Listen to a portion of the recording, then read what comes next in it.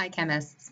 The purpose of this video is to focus on our last two types of chemical reactions, which are double replacements and combustions. By the end of this video, you should be able to identify a double replacement reaction and a combustion reaction, predict the products and words for double replacement reactions, predict the products and formulas for combustion reactions, and balance combustion reactions, because those can sometimes be a little tricky. So double replacement reactions can be recognized because you're going to have two compounds reacting together to give you two new compounds. For example, if you had copper 1 sulfate and beryllium oxalate, notice we have two compounds.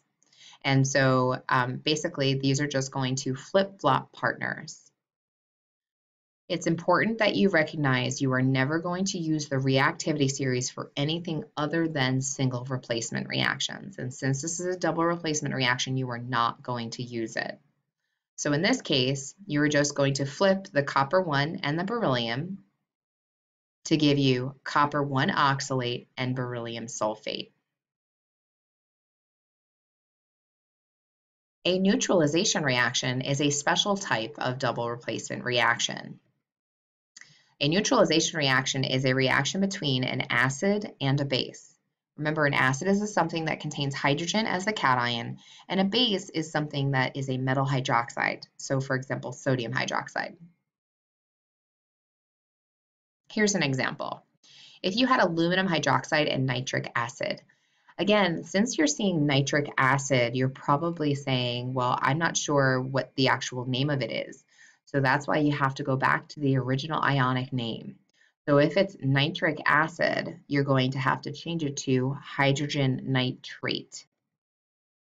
And then that'll make it a lot easier to predict the products. So aluminum is going to bump out the hydrogen is going to combine with the hydroxide. So you're going to get aluminum nitrate plus hydrogen hydroxide, which if you recall, water is hydrogen hydroxide. In neutralization reactions, water is always going to be a product.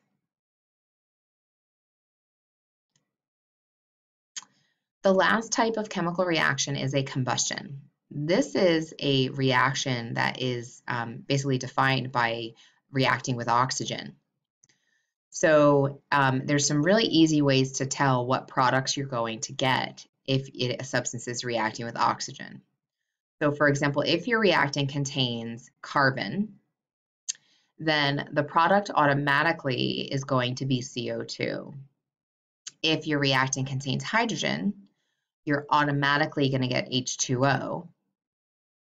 If it contains sulfur, then you're automatically going to get SO2. And if it contains nitrogen, you're automatically going to get N2. So let me show you how this works.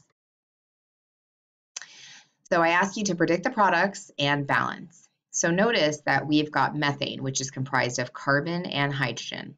We know that this is a combustion reaction because it contains oxygen. That's a clear indicator that it's a combustion reaction. So what we're going to do is, since we see that we have carbon, we're going to get CO2. And since we have hydrogen, we're going to get water, H2O. So you just write them down as is. We then have to balance the equation. So that typically can be the hardest part of combustion reactions. So we're going to list out everything that we have: carbon, hydrogen, and oxygen. I have 1 carbon, I have 4 hydrogen, and 2 oxygen. On the right-hand side, I have 1 carbon, I have 2 hydrogen, and be careful with this, I actually have 3 oxygen. Can you see that? Notice I have 2 here and I have 1 here, so that makes a total of 3. So I'm going to balance the hydrogen first because I see that's the thing that's not balanced. So notice it's 4 to 2, so I put a 2 here. That'll change my hydrogen to 4, but it also changes my oxygen. And again, be careful here because notice I have 2 oxygen here and I have now 2 oxygen here for a total of 4. Now we have to work on the oxygen. So notice it's 2 to 4. So I'm going to put a 2 in front, and then you can see now I have 4 oxygen. A really helpful tip is to always balance oxygen last. So save oxygen for last. That way you kind of know the way the coefficients are supposed to go, just as long as you balance oxygen as the last resort. Let's try this one. So notice the reactant contains both hydrogen and nitrogen. So if it contains hydrogen, you're automatically going to write H2O. If it contains nitrogen, you're going to write N2.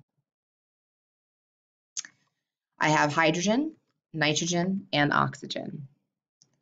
I have 3 hydrogen, 1 nitrogen, and 2 oxygen on the left. I have 2 hydrogen, I have 2 nitrogen, and I have 1 oxygen.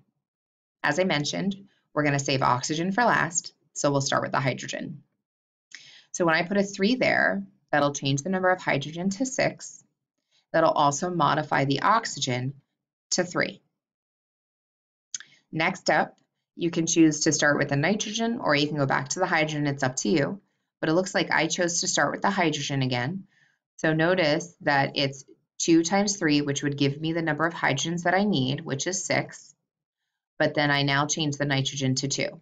So that's good. Okay, so now the last piece of this is I have to balance the oxygen.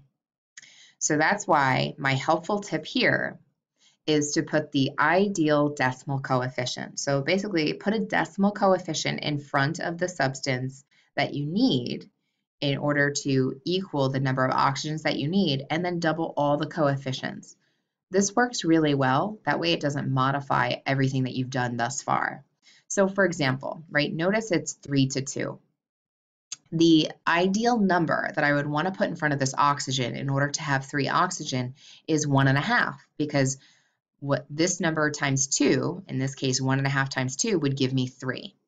So if you put the 1.5 there, you may say, well, you can't have 1.5 molecules, and you're absolutely right, you can't.